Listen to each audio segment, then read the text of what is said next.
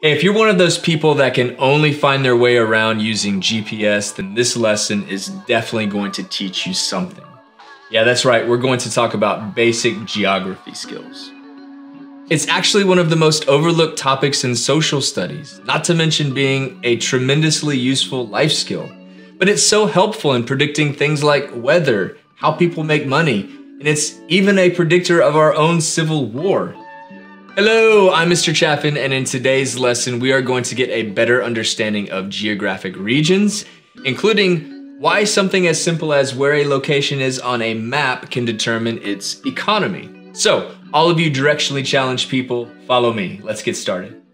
For starters, the British colonies, aka the 13 colonies, fit nicely into 3 regions. Think of these regions sort of like categories that help us sort out the differences and figure out why each region is unique. Now, this next part will require a super simple understanding of direction, so if you're ready, let's get started.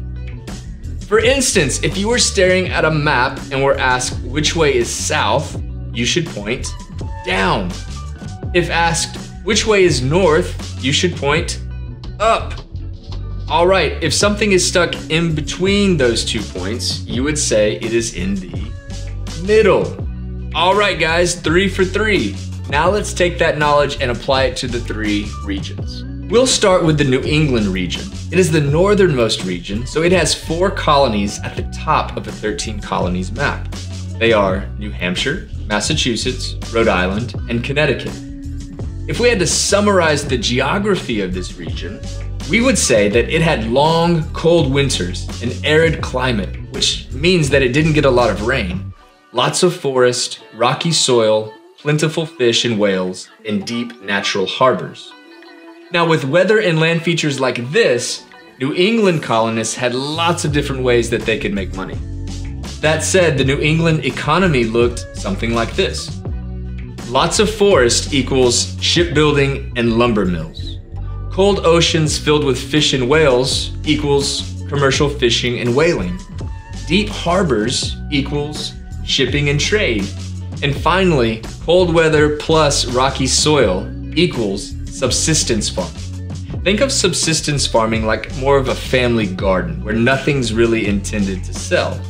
Now, the port city of Boston, Massachusetts became this region's center for trade and was pretty much where all of the good stuff happened leading all the way up to the Revolutionary War. Okay, so we started up here. Now let's go all the way to the other side of the 13 colonies map and talk about the southern colonies.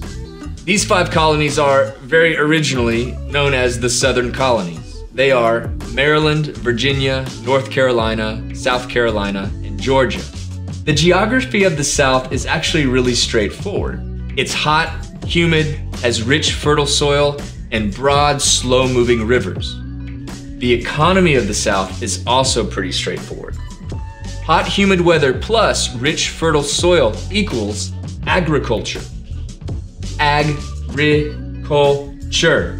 In other words, you farmed or did something else related to farming. Now, this region became dependent on growing cash crops like tobacco, rice, indigo, and cotton. It also became the region known for its use of slave labor. Charleston, South Carolina, and Baltimore, Maryland became 2 major port cities in the South. All right, so now we have our region at the top of the map, New England, and our region at the bottom of the map, Southern colonies. Now let's go to the middle of a 13 colonies map. I bet you can't guess what this region's called. Yep, you're a genius, the middle colonies. They are New York, Pennsylvania, New Jersey, and Delaware. Now, being in the middle, their geography resembled both the New England and the southern colonies. Temperatures were moderate, which means they felt just right, like in the story of Goldilocks. The soil was still rich, and there were deep harbors and rivers. This led to a pretty diverse economy. Moderate temperatures plus rich soil equals wheat crops and livestock. Livestock are farm animals. The middle colonies grew so much wheat that they earned the nickname the breadbasket. Deep harbors also allowed for major trading port cities like Philadelphia and New York to develop.